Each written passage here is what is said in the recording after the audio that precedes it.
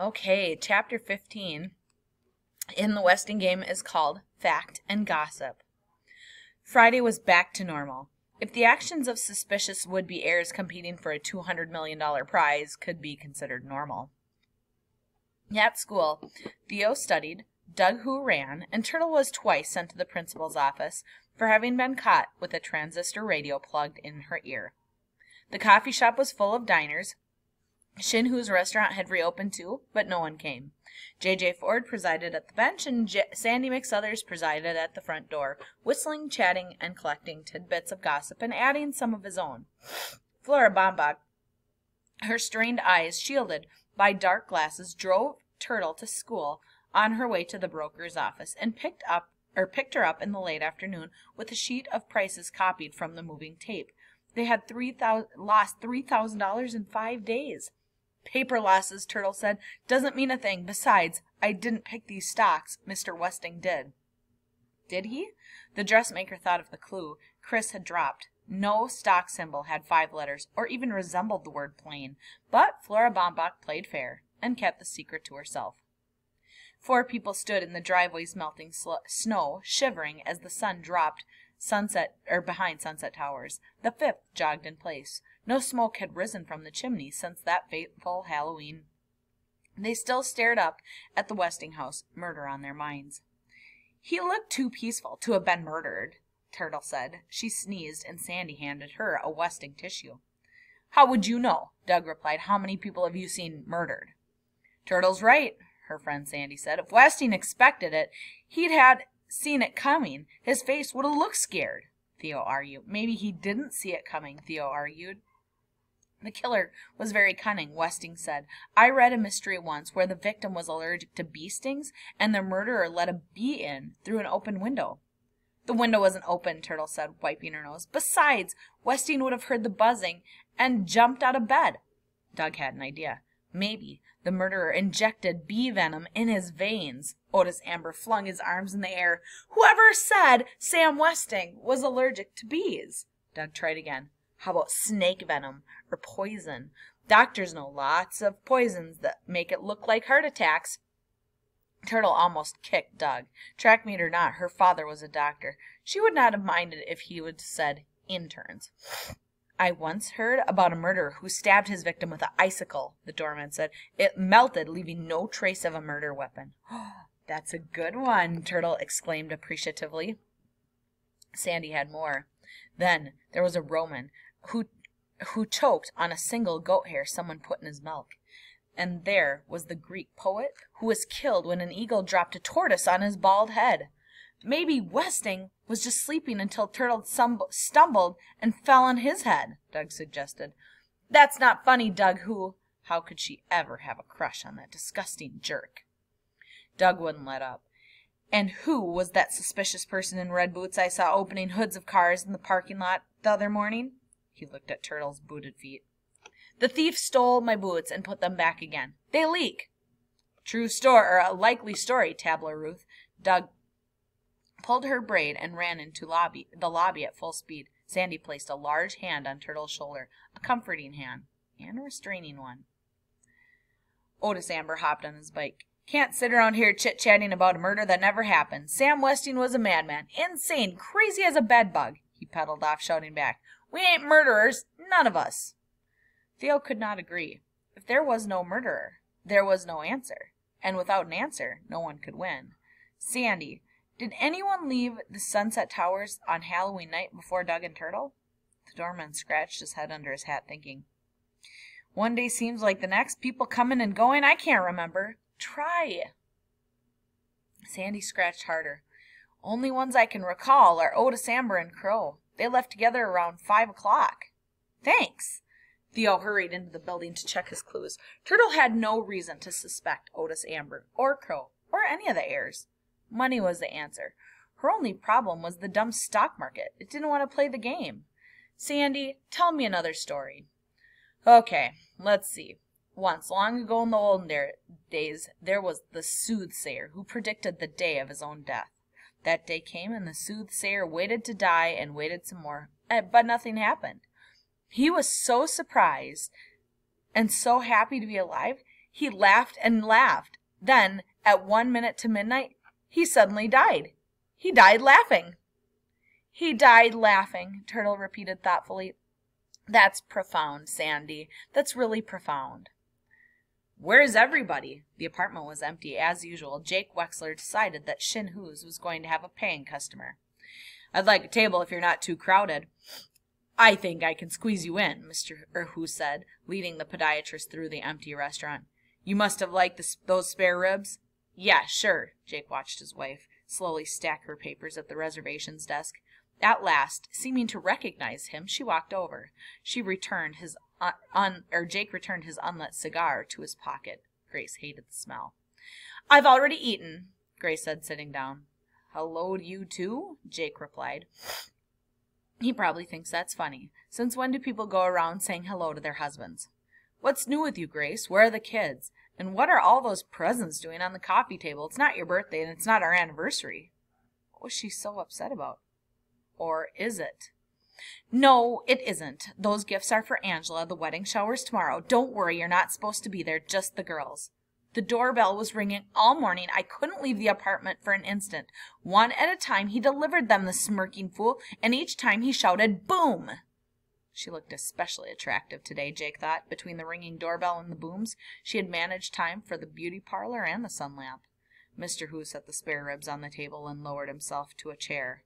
Grace lost her scowl.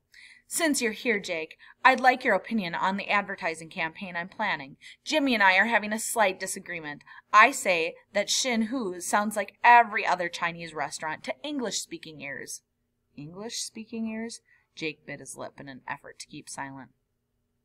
I say the restaurant needs a name people won't forget, Grace continued. A name like Who's on First? Jake could not help himself. He tried to cover a loud guffaw with louder coughing. Who pounded on him on the back and apologized for the ginger. You remember that old baseball routine, Jake? Grace prompted. Yes, he did. Who's on first? No, what's on second? Who's on first? Okay, we're going to take a second to talk about what who's on first means. Now, back in the olden days, there was kind of this comedy routine about who's on first. And I'm just going to show you a little clip of it. If you want to see more, obviously, you can look it up on YouTube. But anyways, to understand this reference, you need to kind of understand what they're talking about here. So let me see if I can.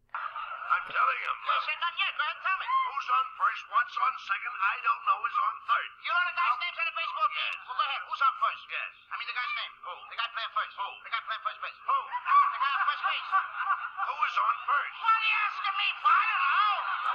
So the name of the guy on first base is Who, and he's going, who's on first? Yeah, who? What's his name? Who?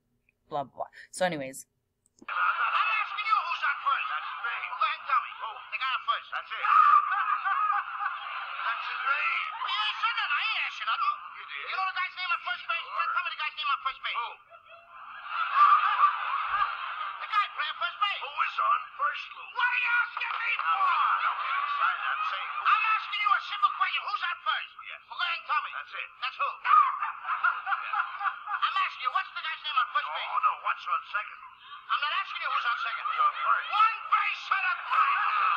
Don't mix up my... I'm not mixing up anybody. Now, what's the guy's name on first base? Now, what is on second? I'm not asking you who's on second. Who is on first? I don't know. He's on third. We're not... So anyways, we'll go back to the story. But that's what they're referencing when Grace is saying she thinks his restaurant should be called Who's on First, because it relates to this, which is an old, it's an old, I don't know, comedy routine. So we're going to start here. You remember that old baseball routine, Jake? Grace prompted. Yes, he did. Who's on first? No, what's on second? Who's on first? It's an idiotic name, Who argued. Who's on first sounds like my restaurant is on First Street, or worst yet, on the first floor. Customers will end up in that coffee shop drinking dishwater tea. Not the way I promote it, they won't. Grace insisted. Well, what's your opinion, Jake? The podiatrist put down the spare rib he was about to bite into. Who's on first is a dandy name. Before he could pick up the spare rib, or the rib again, Who whisked the plate off the table. Who elected you, Judge, anyhow? The judge returned to Sunset Towers with clippings from the newspaper's files. Faithful Sandy was waiting, hoping to interrogate both George Theodorus and James Shinhu. They alternated dinner orders. One night they would order up, the next night they would order down. To their disappointment, Theo delivered up. They had no questions to ask him, but he had one for the doorman. "Chess?" Sandy replied. "Sorry, I don't know the game. I'm a whiz at hearts, though. Shooter, they call me." Theo left them to their sandwiches and their work. The private detective the judge had hired was still investigating the heirs, so tonight's project would be the Westing family. Judge Ford opened the thin folder on Mrs. Westing. Mrs. Westing, no first name, no maiden name, in the few newspaper photographs in which she appeared. Always with her husband. The captions read, Mr. and Mrs. Samuel W. Westing. A shadowy figure, a shy woman, she seemed to slip behind her husband before the camera clicked, or had her face masked by a floppy hat brim. A slim woman, dressed in the fashion of the time, long loose chemise, narrow shoes with sharply rounded toes, and high spiked heels. A nervous woman. Her hands, especially in the later pictures, were blurred. In the final photograph, a black veil covered her face. She seemed to lean unsteadily against the stocky frame of her husband as they left the cemetery. Sandy reported his findings.